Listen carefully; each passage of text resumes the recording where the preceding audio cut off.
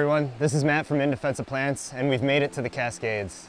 I'm so excited for the adventures that are going to come, but already I'm seeing some incredible species, so come on, let's go see what we can find.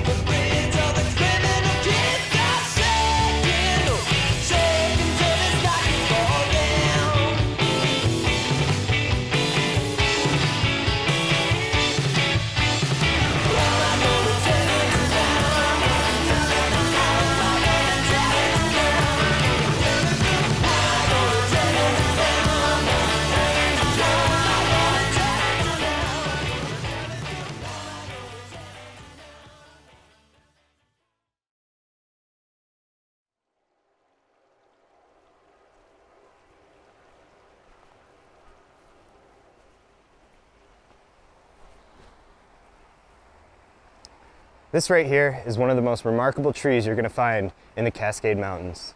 This is the Western Red Cedar. It's not a true cedar, of course. Those only occur in the Mediterranean regions. However, this is still an impressive species. It reaches epic proportions in lowland moist forests, but it can also be found in drier forests all the way up to the mid-elevations. It is a cornerstone of the ecology of this region, and people have relied on it for centuries, if not more. It is a remarkable tree, and it's telling me that these low elevation forests are going to reveal some great finds. So let's move on and see what we can find.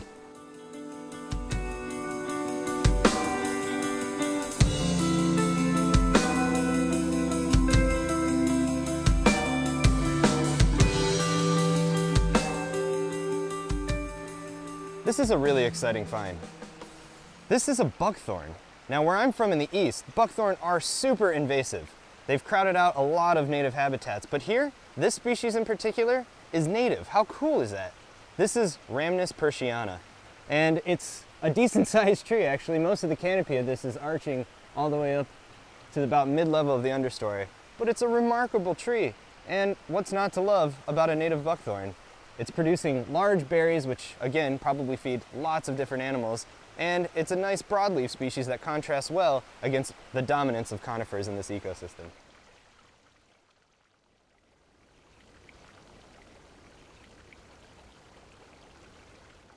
Check it out, it's a red huckleberry. I was wondering when we were going to meet this species. It is one of the more common shrubs you're going to find in the forests of these lowland areas. It's super easy to identify because it's got this beautiful foliage arrangement, and its stems are so angular that they appear square. It's actually a cousin of the blueberries. It's in the same genus, Vaccinium, and as far as I know, it's the only upright Vaccinium that produces red berries. As you can imagine, these red berries feed a lot of different animals. Now, to find this species in the wild, look in places with humus-rich soils. These will often grow in moist, decaying logs to the point where you can actually find them in old stumps or growing up on branches of larger trees where enough detritus has developed. And they're edible.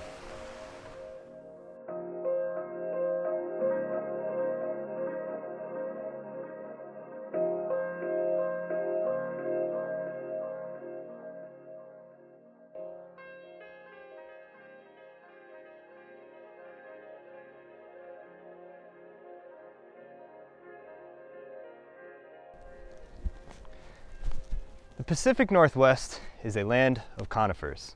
Indeed, the Cascade Range is no exception to this rule. Their success in this environment over the hardwood species we see scattered about the forest has everything to do with the climate. This is an area punctuated by long summer droughts, and drought really favors plants that are better at their water use efficiency than others. And indeed, conifers are really water use efficient. They have small, narrow needles that they hold on to year after year after year. Another benefit that conifers have over hardwood species is the fact that they're evergreen, they're not deciduous, and the mild climate around here means that they can photosynthesize throughout much of the year, whereas the deciduous species really only get the summer growing season. We're going to meet a lot of these conifers on an individual basis, but it's worth noting that the climate really favors these species over the hardwoods.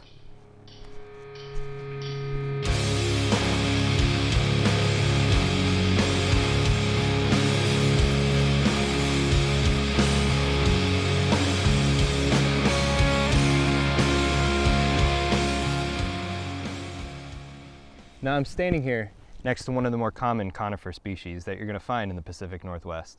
This is the Douglas fir, although it's not a true fir. It's in the genus Pseudotsuga instead of Abies. It's readily distinguished by its cones, which have these bracts that have been likened to little back ends of mice hanging out of each cone scale. Their longevity is incredible. These live upwards of 1,000 years in the right kinds of condition. And what's amazing is that they can establish in different kinds of habitats. They can live in lowland dry areas and montane moist forests, and they get huge. Their bark is incredibly thick, which makes them extremely resistant to fire. So a lot of the Douglas firs that you see in old growth forests establish after a fire event many centuries ago. It's an incredible plant and one that barely reaches its full extent outside of this beautiful Pacific Northwest climate.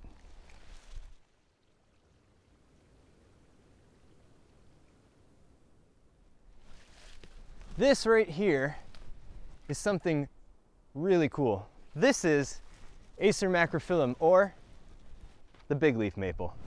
Acer macrophyllum hints at the size of these giant leaves. And one of the coolest aspects about this tree is the fact that it carries one of the heaviest bryophyte loads on its bark and limbs than any other tree in this region. And in fact, it was only recently discovered that that bryophyte load can grow so thick and hold on to so much moisture that the branches will actually put out roots of their own, effectively doubling or even tripling the amount of root surface area that this tree has to survive. What's cool is that as different debris and things start collecting in that moss and breaking down, it forms its own type of soil, which probably supports myriad insects and other microorganisms that can live in this forest now thanks to the extra surface area and habitat created by this tree here.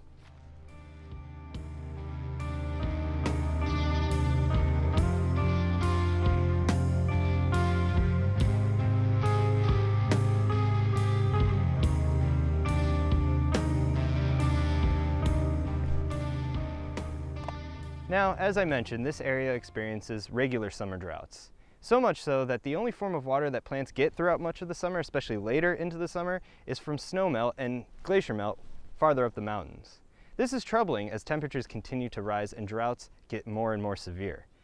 Snowpack is melting way earlier, and glaciers, of course, as we know, are disappearing, which means dry creek beds like the one I'm standing in right here are going to be more common. And this is especially true at lower elevations where those water subsidies from farther up above are super important. Who knows what's going to happen? Again, weather is highly variable, but on average, things are only going to get warmer and drier in this neck of the woods.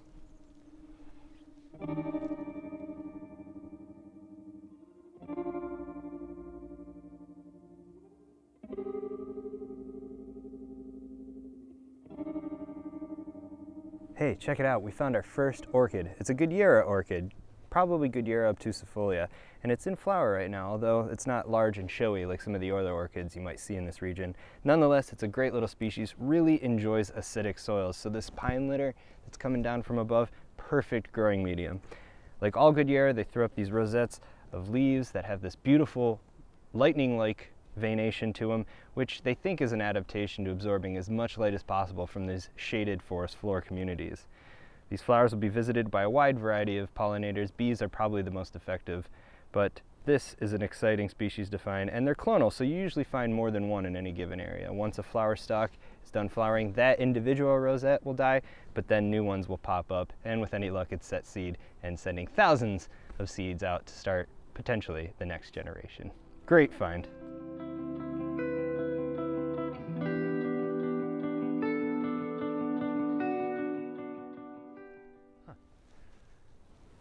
Now this is a new one for me. This is ocean spray or cream bush, and the wood of this species is extremely hard. In fact, it's so hard that they used to file pegs out of the wood and use them as nails in construction. Pretty remarkable for a little shrub growing in the understory of this Cascadian forest.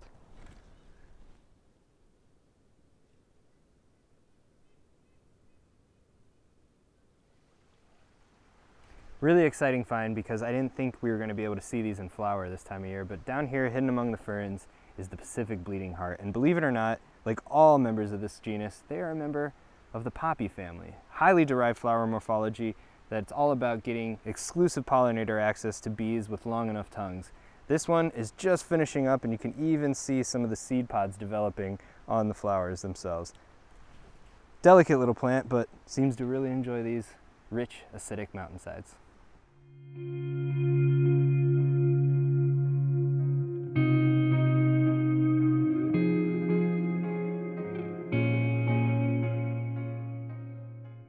This beautiful little tree right here is the vine maple. It's a relatively small tree, especially in comparison to the trees that it shares this forest with, and because of that it tends to hang out in the understory. Now, one of the most interesting things about this species is the fact that it serves as a reminder of the land bridge that once connected Eastern Asia and North America. You see, this maple right here is more closely related to the Japanese maples that you would find in garden centers than it is the maples that you find native on the east coast of North America. Nonetheless, it's a beautiful species, and like the maple we saw earlier, this too will form aerial roots off of its stems and branches if enough moss builds up. It's a great plant to see.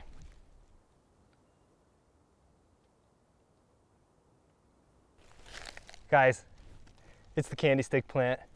It's past flowering, but I don't care. You still get the idea. This is an awesome parasitic plant. It's living on fungus that is partnered with the conifers around here. So it's an indirect parasite of the trees, and it is gorgeous. It's a strange member of the heath family related to the ghost pipes that you see back east. In fact, they're probably native here too, but this one is just absolutely spectacular. Look at these fruits. They're deep purple, and then the stem is what gives it its name. It's red and white striped like a candy cane. I have always wanted to see this plant, and I'm so jealous of people when they post pictures, and here it is. This is a good day.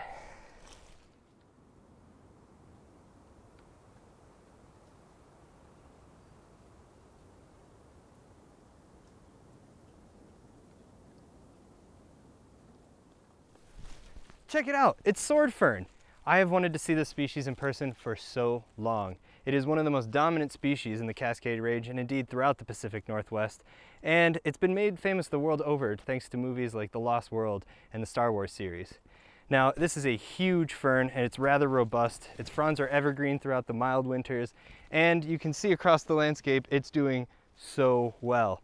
Despite how dominant it is and the fact that it puts out tons and tons of spores, at least as soon as 2015, we have not yet described the gametophyte of the species, which is kind of odd. Nonetheless, it's a beautiful plant, and I'm just going to wallow in it for a while and soak in this wonderful experience.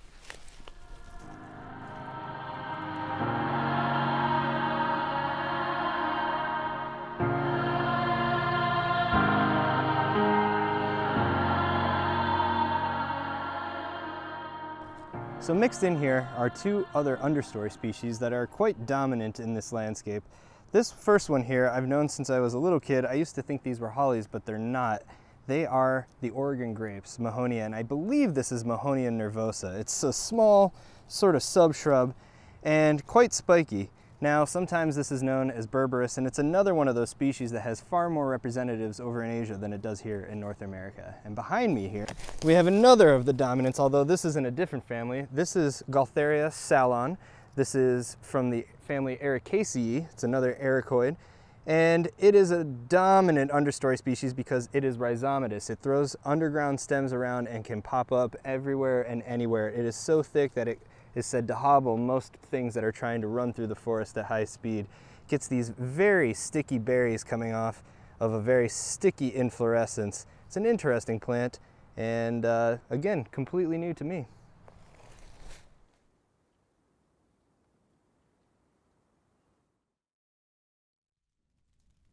Amazing swiftness, the quiet enclaves of north-central Washington have been transformed into staging areas. The solitude of a vacation wilderness has been broken.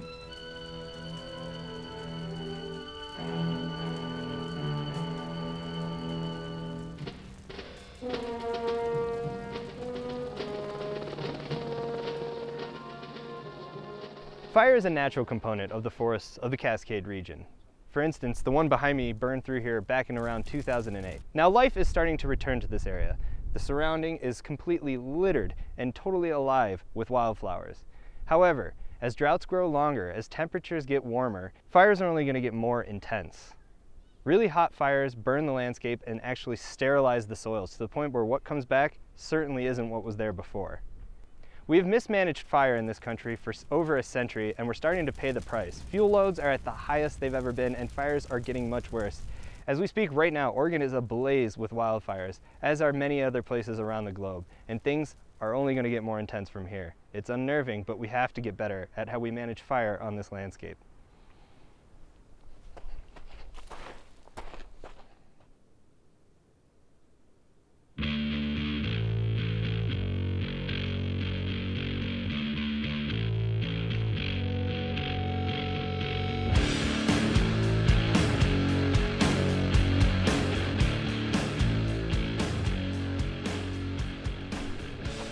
As you can see, we've made it to the tree line. This is where conditions are getting a little too harsh for trees to continue to live.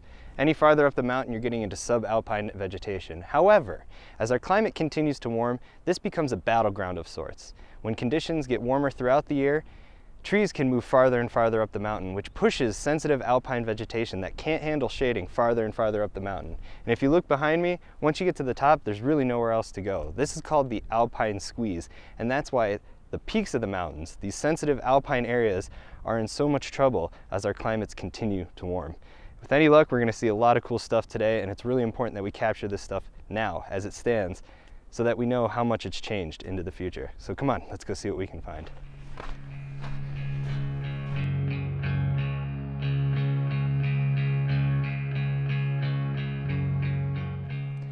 I'm extremely honored and privileged to be sitting here in the presence of this species. This is the white bark pine, and it is a cornerstone of the subalpine ecology. Its seeds offer food to tons of wildlife around here, from ground squirrels to Clark's nutcrackers and even grizzly bears. Without this tree, a lot of those species simply couldn't live up here. The sad part is that this species is on the endangered species list. Alterations to fire ecology, the pine blister rust, and even the pine beetle are taking its toll. In the western Cascades, it was estimated back in the mid-2000s that upwards of 40% of this species has been lost, and that's super alarming. It serves as a very important reminder of the speed at which humans are altering this alpine ecosystem. If this species were to disappear, this ecosystem would not be the same that it is today.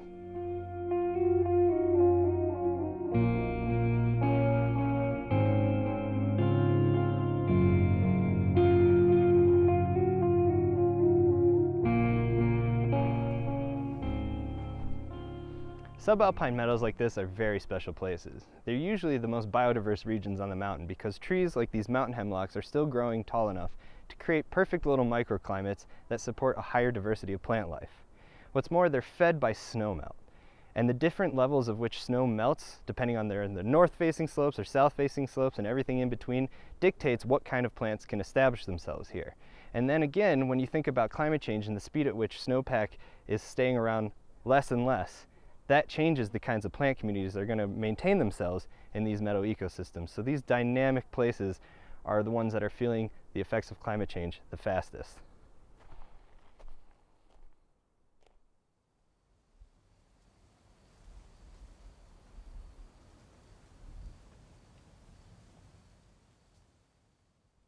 One of my favorite things about alpine vegetation are their size. They're always small and hugging the ground.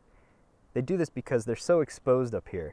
There's not a lot of things to block the wind, and anything that grows any taller than this is just going to be knocked down. So like this little pussy paws here, it's hugging the ground, this tiny little rosette of fleshy leaves. The soil is kind of sandy and granitic. It's not holding on to a lot of water, but nonetheless this thing is thriving, it's flowering, and what's cool is its seeds may be only a few inches off the ground, but they're really lightweight and winged, and so they blow away on the slightest breeze and get wedged in nooks and crannies where they can be sheltered and grow again. I just love alpine vegetation.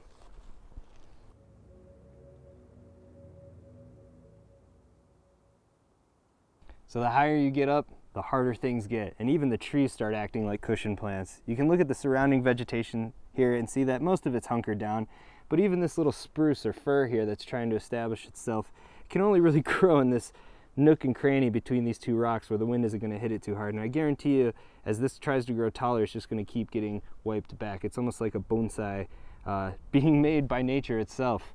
And even in this valley, as you look up, this is very unstable material, right? This is all stuff that gets washed down at the end of each winter. And I don't doubt that at one point, the glaciers that were up on top of Mount Hood were once all the way down here. And this is already starting to become revegetated to some extent. But the constant erosional processes mean that this reset button is constantly getting hit.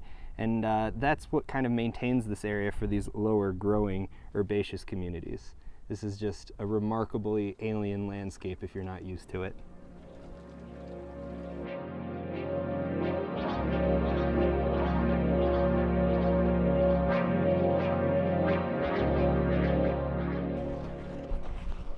Check it out. How cool is this? This is a miniature lupin. This is the dwarf mountain lupin, and it's doing another great impression of an alpine plant. It's got small, cushiony growth, very hairy leaves to reduce on evapotranspiration and all of this intense solar radiation that's coming in. And check out these inflorescences. If you stand back for just 10-20 minutes, these things are covered in what few pollinators are up here. And I kind of get like a little bit of a grape smell off of them. It's very pleasant and adorable, to say the least.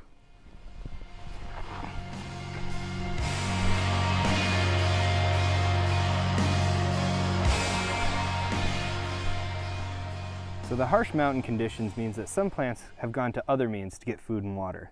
One great example of this are the paintbrushes in the genus Castanea. This is just one of them. They come in many different shapes and colors. But the cool thing about this is that it's a hemiparasite. Now it still has green leaves, it's photosynthesizing on its own, but its roots tap into the roots of the surrounding vegetation and steal things like water. That means they can live a lot better than some of the other plants when things start to get really rough and drought becomes apparent. But this isn't the only kind of parasite we're going to see in this mountain range. There are others around, and with any luck, we're going to find some of them today.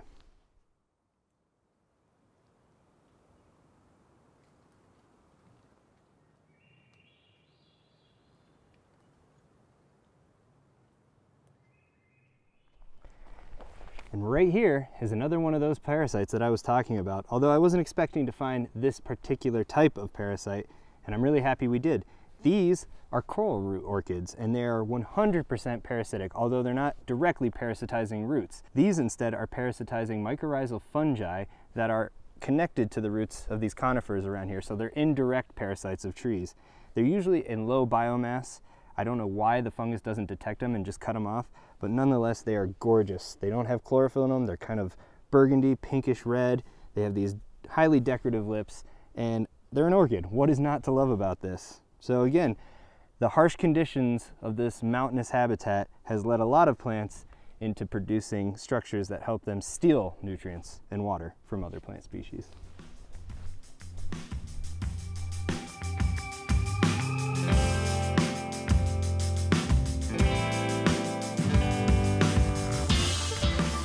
So right here is one of my all-time favorite cushion plant species. This is the sulfur buckwheat, Eriogonum umbulatum, and it's a species, or at least a group of plants I have not seen in many, many years. But look at this growth form. It's got very small, hairy leaves, again, keeping it low to the ground, sheltering it from the punishing winds and the punishing UV rays, and only puts up enough biomass to get its flowers up where pollinators can find them and wind can eventually disperse its seeds. But the most interesting factor about this is look at the structure of what's going on right here. Not only is this plant growing in one of the harshest conditions it could possibly be growing in right now, but its roots and the fact that it's covering and hugging the soil so tightly have created a mound where wind is blowing around and eroding the soils beside it.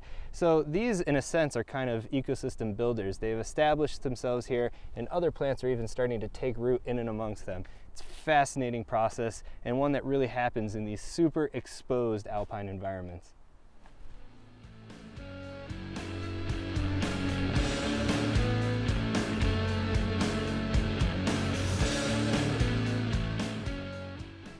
I think I've just found one of my all-time favorite alpine plants. This is a tiny alpine carrot. I believe it's in the genus Lomatium, although it might have changed since the days when I was doing any work in the alpine zone. But this little thing is everything you want out of a carrot.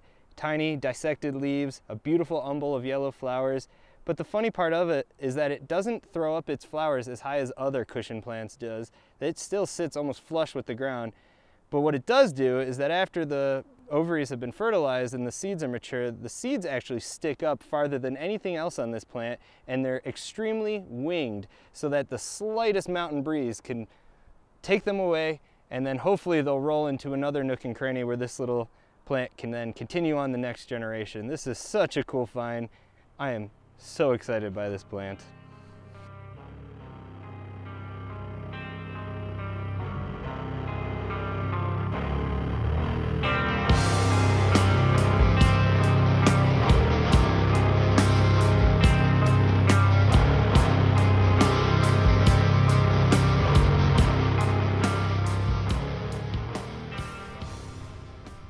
This is an awesome sight to see because we're getting to the point where we're really pushing the limits of what plant life can handle in terms of elevation on a mountain face. We have our old friend here, the dwarf alpine lupin. We have an interesting looking rush that I simply can't identify, and a penstemon just going over from flowering. These guys are still doing great despite the harsh climate. And it's interesting to think about what really limits plant growth up here. It is a punishing environment, but more and more research is showing that alpine plants like this can actually handle the heat that comes with accelerated average temperature warming. However, what ends up happening is that species from lower down the mountain, especially invasive species, start making their way up here. It's not an all or nothing situation. Different species are going to do it in different habitats, but it's the difference in competition that comes with these new arrivals to higher elevation areas that is really troubling for alpine plants like this, because, like we said earlier, that elevational squeeze as plants get pushed up to that peak pushes them far beyond the limits of what any sort of living creature or organism can handle. And eventually, species like this may just get pushed right off the top of the mountain and have nowhere to go.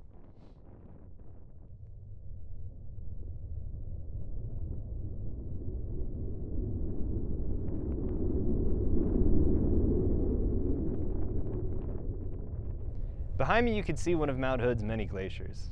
Like glaciers around the globe, this one is retreating at an accelerated rate. Because the warmer months of summer mean less snowpack on the mountain, there's not enough to keep this ice from flowing down into the valley. And remember, it's the snowpack and these glacial meltwaters that feed the forests with water throughout the droughty months of summer. As these disappear, so does that hydrology, and thus we'll have ripples throughout the entire ecosphere. It's a sad reminder, but one that reminds us that we have to act fast, and we have to act now if we're going to change this trajectory that we're on.